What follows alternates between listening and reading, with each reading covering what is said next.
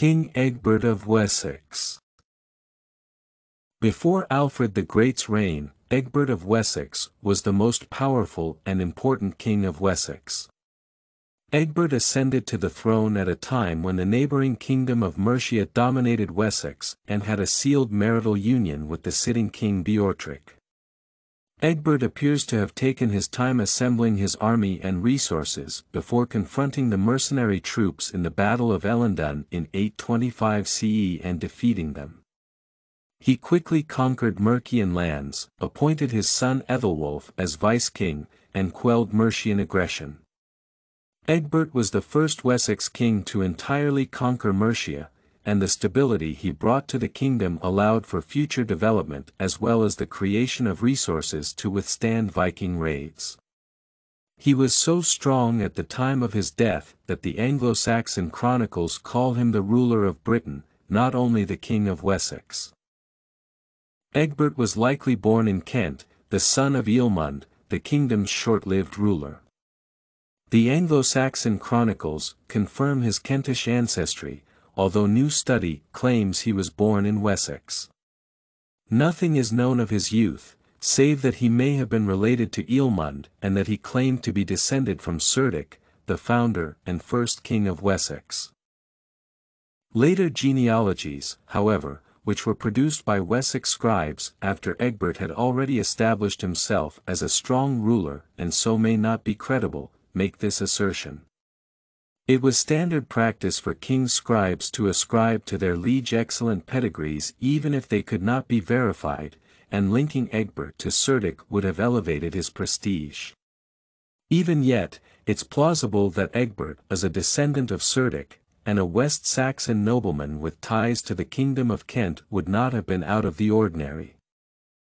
However, it is extremely definite that Egbert came from Kent and was a descendant of King Egbert of Kent, or 664 to 673 CE, or, more likely, Egbert II, or 765 c.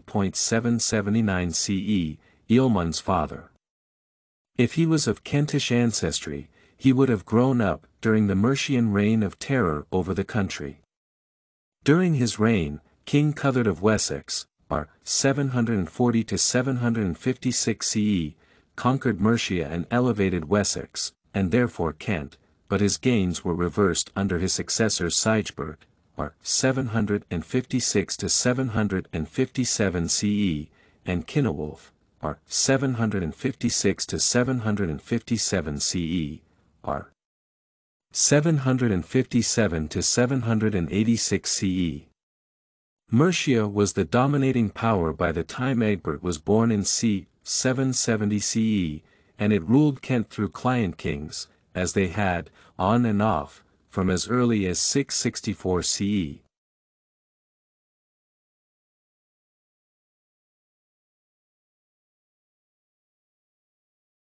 Kent defeated Mercia in battle c. 776 CE under the reign of Egbert II and maintained its independence through the reign of Eahlmund, but King Offa of Mercia, or 757 to 796 CE, reasserted his power in 785 CE and again took control of the kingdom.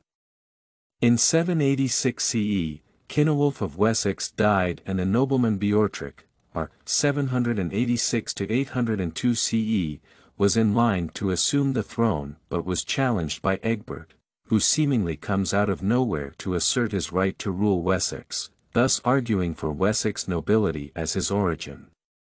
Beorhtric was supported by Offa, however, who sealed a contract with Wessex by marrying his daughter Egbert to Beorhtric. Egbert was driven into exile and fled to Francia. Francia was an unified state at the time, and the young exile was protected by Charlemagne, king of the Franks 768 to 814 CE, Holy Roman Emperor 800 to 814 CE. Offa's son Ecgfrith, or 796 CE, was married to one of Charlemagne's daughters, Bertha, and it is stated that Charlemagne was angry when Offa offered an alliance that would be confirmed by the marriage of Offa's son Ecgfrith, or 796 CE, to one of Charlemagne's daughters, Bertha. Despite this, Charlemagne did nothing to thwart Offa's ambitions in Wessex at the time, presumably because Beorhtric had a valid claim to the throne that trumped Egbert's. Offa died in 796 CE, and his successor, Ecgfrith, died not long after. Cenwulf of Mercia, r. 798–821 CE, ascended to the throne, perhaps after assassinating Ecgfrith, and carried on Offa's policy toward Wessex and its monarch. He maintained Mercian dominance in the region, and Wessex acted as a puppet state for him. When Beorhtric died in 802 CE, Egbert stayed in exile in Francia, but Charlemagne appears to have backed Egbert's desire for power, and he became king of Wessex. The first 20 years of Egbert's rule are mostly unknown. He appears to have reasserted Wessex's independence from Mercia, although no records of how he did it or of military battles between the two kingdoms exist. Instead, in around 815 CE, Egbert marched his forces west to capture Dumnonia, modern Cornwall, which was on his border. Dumnonia's wealthy ports and trade ties, expertise in metallurgy, and other resources Egbert would need to raise and equip an army undoubtedly encouraged these missions. Mercia had ruled over Wessex since 785 CE, and there are no traces of military activity under Beorhtric's reign. Although there are no records of any military build-up in Wessex during Egbert's early reign, this must have been where he focused his energies because he was able to effectively campaign in Dumnonia between c. 815 to 820 CE and conduct an effective offensive against Mercia itself in 825 CE.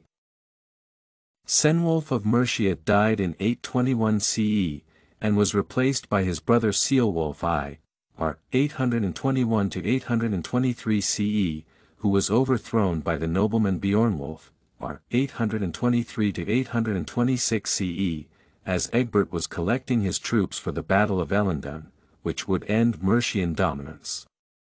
The year 825 CE is recorded in the Anglo-Saxon Chronicles as follows. The Battle of Ellendun was lost or never documented, and the Anglo-Saxon Chronicles are known for their brief and tantalizing comments, thus there is no description of how Egbert organized or commanded his force. The campaign was effective regardless of how he carried it out. Mercia would eventually assert itself and recover part of its territory and independence, but it would never be the power it once was before Ellendun. Following Ellendun's victory, the Chronicles record a succession of triumphs, stating in 827 CE, Egbert, in the same year, conquered the Mercian kingdom, and all that is south of the Humber, being the 9th monarch who was ruler of all the British dominions. Although the Anglo-Saxon Chronicles cite 827 CE as the year of Wessex's total dominance, archaeological and literary evidence has cast doubt on this date. Mercia had lost land, power, and reputation, but its rulers continued to govern. Beornwulf survived the combat of Ellendun but was slain battling the East Angles in 826 CE, and was replaced by Laodica, r. 826 to 827 CE, who died in battle the following year while attempting to finish Beornwulf's campaign to quell East Anglia's uprising. The throne was later taken by Wiglaf, r. 827 to 829, 830 to 839 CE, who tried his hardest to maintain Mercian autonomy from Wessex. The passage in the Chronicles for 825 CE saying that Egbert dispatched Ethelwulf to Kent to overthrow Baldred is thought to be wrong by a few months or a year, and the deposing of Baldred most likely occurred in 826 CE. Baldred was Beornwulf's client king of Kent, and his death would have been devastating to Mercia. Egbert claimed kingship of Kent as overlord to Ethelwulf, who served as his client king there as well as over Essex, Sussex, and Surrey, following Baldred's departure. Egbert proceeded to extend his territory, at Mercia's cost, during 825 to 829 CE. He invaded North Wales in 828 CE and accepted the Kingdom of Northumbria's surrender in 829 CE, while also driving Wiglaf from his throne and taking direct control of Mercia. He was the most powerful monarch in the kingdom by c. 830 CE, and Wessex controlled resources and trade from the south to the north of Britain. Although Egbert retained control of the north, he lost control of Mercia in 830 CE when Wiglaf returned from exile and reclaimed the crown. Many explanations have been proposed for the reason of Mercia's rebirth, but the most likely is the Carolingian Empire's lack of support for Wessex. The Frankish kingdom was safe during Charlemagne's reign, but when he died in 814 CE, he was replaced by his son Louis the Pious, or 814 to 840 CE, who struggled to manage his vast domain.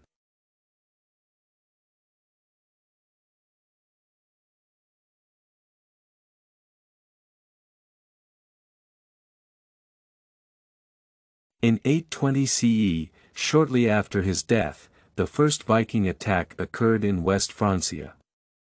The Shore Guard successfully defeated this attack because the Vikings were caught off guard by the opposition they encountered.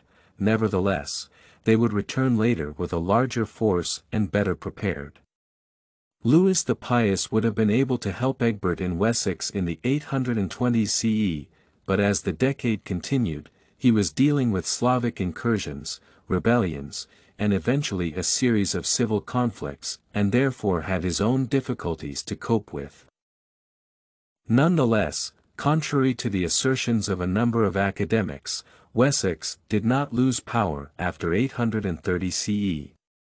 By 831 CE, Mercia had established itself as an independent state, functioning without regard for Wessex's interests, but it was nothing like as strong as it had been and would never be again. Scholars who argue that Wessex fell in the 830s CE point to Egbert's defeat by the Vikings in 836 CE, however this was a single setback against a previously unknown foe and does not constitute a decline.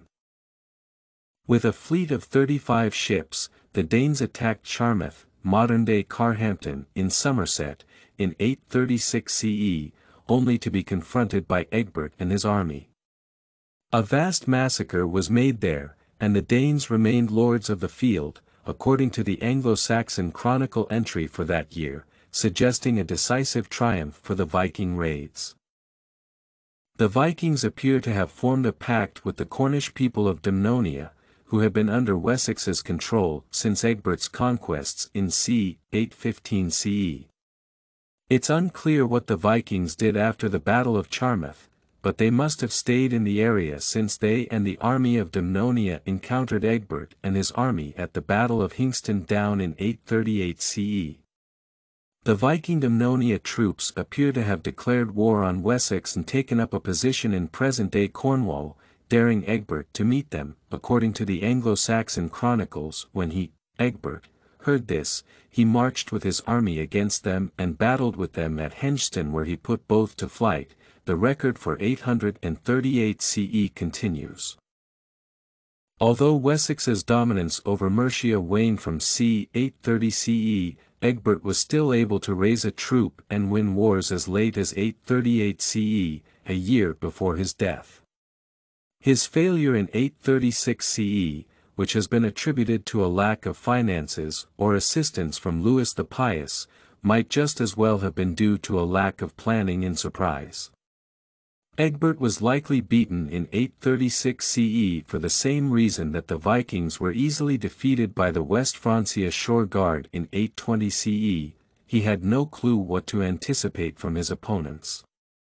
The Vikings did not fight in the same way that the West Franks or West Saxons did, and Egbert realized this after Charmouth and was better prepared for them in 838 CE.